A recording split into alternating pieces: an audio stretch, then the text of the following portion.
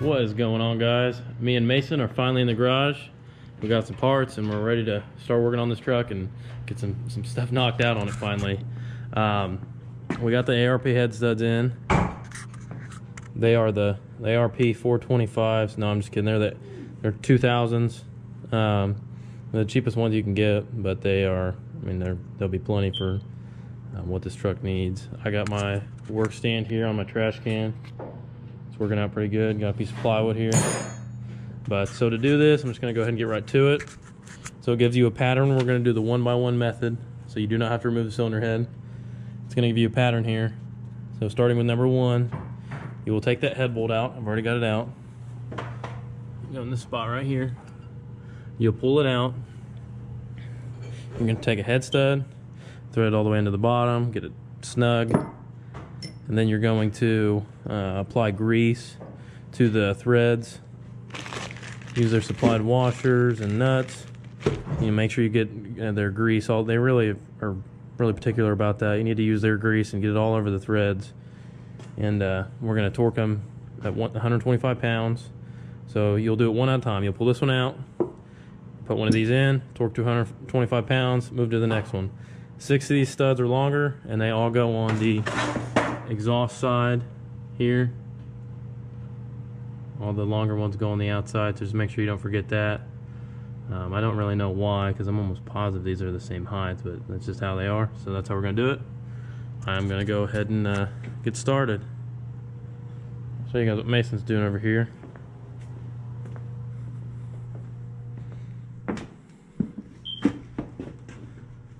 Doing a little welding on his downpipe. Gonna weld that new flange on there. Those welds look horrible. But they'll hold. Got this new gasket here today. Got the new studs in there. Got the turbo ready to go. I'm just gonna go ahead and get to it, guys. So I'm gonna get started. I got my shop vac here, and I sacrificed my drink straw and put some masking tape around it to try to suck all the debris out of the holes, or any oil or anything that might fall down in them individually. So every time I pull a head bolt out, I'll stick this down in it, see if I can pull anything out.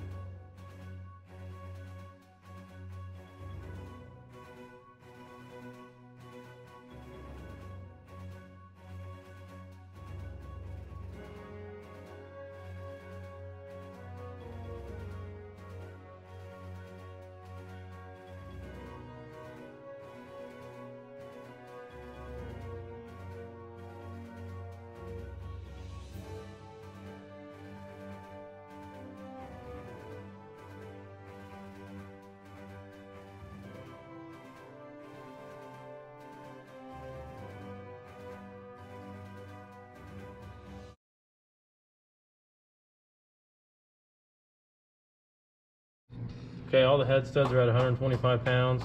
We're going to go back through them in the same order and just check them all, make sure they're still at 125 pounds. Mason's getting the manifold put on.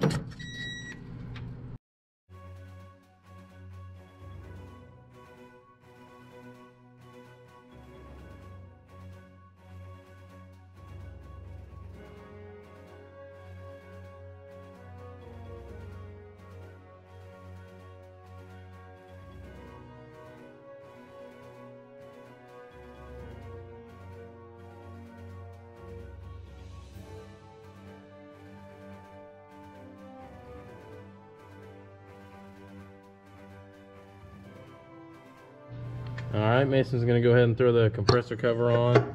I got the valve cover back on. I checked over the valves and they're all still within spec even after putting those head studs in there. So we're going to drive it and get it hot and probably check them all again.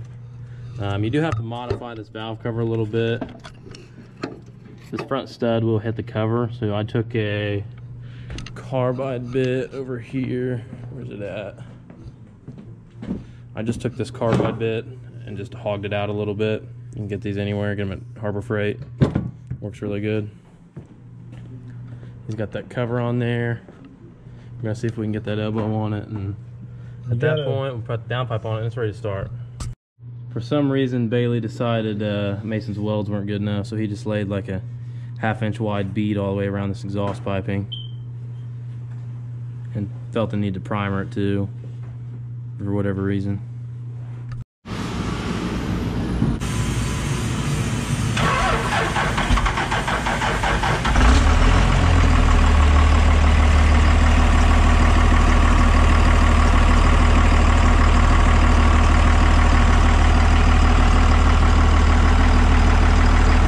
Doing? A little bit of fab work. A little bit of fab. What are you doing over here? Come on, explain.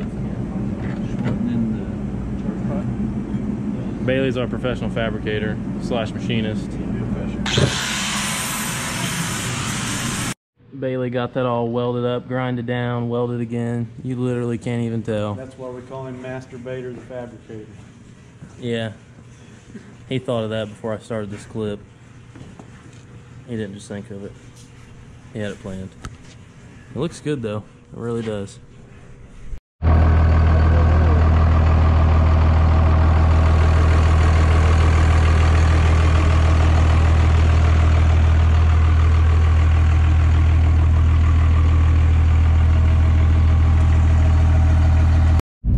We're on the side of the state. We're on the side of a road in Mexico, trying to tune this truck.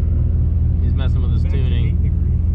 It won't spool the turbo at all. I mean, you can get about 30 pounds of boost out of it and acts like it's really gonna go, and then it's like it just runs out.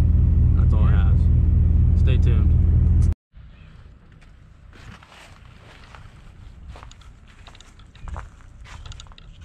Fun fact, this thing now has blow-by. It never had blow-by before until I put bigger injectors in it and messed with the pump a little bit, but it now has a little bit of blow-by. So if anyone does, I mean, it's not something that's concerning me, but I am going to start up and I'll show you guys.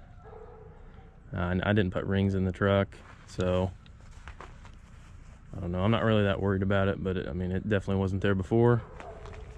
Still have to get a bed, but Mason got some body parts over here. Got a new hood. Got a nice bed, a couple small dents here and there. Brought him an exhaust over. Gonna get that put on. And this is Skylar's truck. You guys have yet to see this. This is the truck that's gonna be getting the compound kit. The 300 over 400. I don't know the exact specs on it, but that's gonna be pushed back even a little farther because he just went to the to a turbo rebuilding / injection pump shop. It's pretty local to us, and they determined that the bushings and the housings, or not the bushings and the housings, what am I saying, the center section of the turbo, the shaft, the bearings or whatever were so bad inside, they ate through the bearings and ate part of the center section of the turbo. But this is the truck that's going to be getting these eventually. Right now it's got a Chinese HX35 on it. It's been on there for, if I had to guess, I'd say probably 10,000 miles. And it's still going. And he tows with it a lot. That's pretty much all this truck does is tow. Oh, I didn't even notice how the beds are red on this side. It's really clean though. It's a lot better than trying to mess with that one he's got. Underneath's really clean. Hood's really clean. I bet he's got a door back here. Yep, there's a new door. Get that switched out.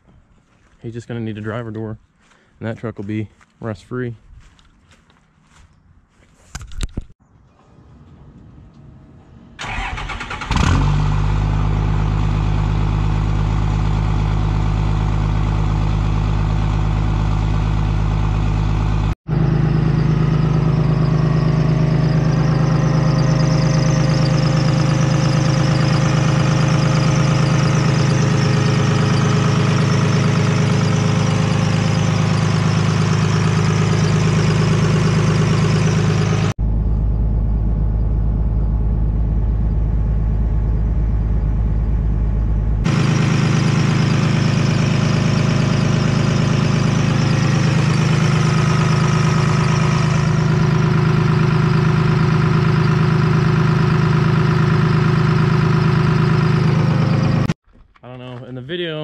I just took, with the truck being pretty cold. I mean, whenever I started it this morning, I let it run for like an hour, and then I noticed that there was, I mean, the blow-by was there. You could almost smell it in the cab. I have a 12-valve tappet cover on it, and the hose is not there. It's just shooting right at the firewall, and you could smell it in the cab.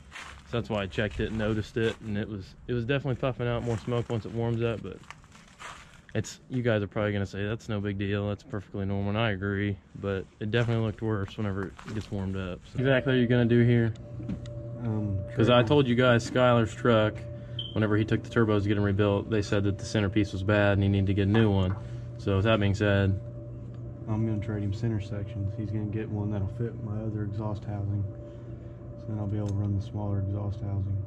The one that he already bought over here. And let's just show him on the video. Go ahead and show him where this won't fit.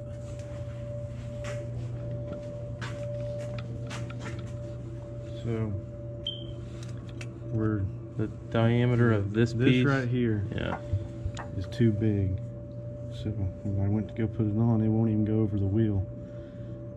So and with the size of that exhaust housing, we drove the truck last night. It won't spool. I mean, it probably would with nitrous, but he needs to get this smaller exhaust housing on. So he's going to have his brother order one, and then they're just gonna switch them out. I mean, I really hate to do that to you guys, not giving you a driving video, but it gets like to 40 pounds of boost, and that's just all the fuel it has, and it's done. You can't light it. Simply can't do it.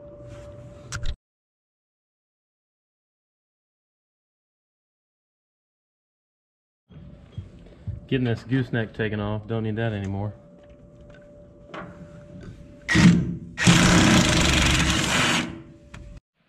Well, after a little bit of fighting, we got the bed off. We couldn't get the rear bolts out of the last two bolts out of the bed, so I just chopped the top of the. I mean, the bed was trashed. It wasn't worth trying to sell to somebody, so we just destroyed it because it's gonna go to scrap road anyways. So we were able to just cut it, and we could cut the tops off the where the threaded part was made into the bed, and beat the bolts out and got it all off here. Got it sitting outside. With how long that took, we're probably not going to put the bed on it tonight because he wants to work on some stuff underneath. But we are going to go ahead and switch the hood really quick. Get that on there.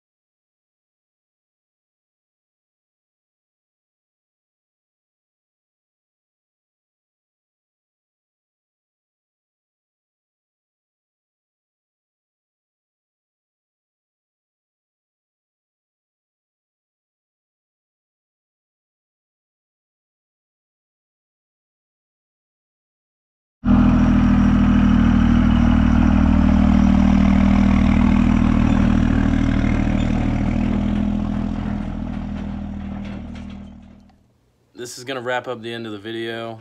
I hope you guys like it. Be sure to hit the like button, subscribe. The other outro got deleted, so that's why I'm all of a sudden in here. But thanks, guys.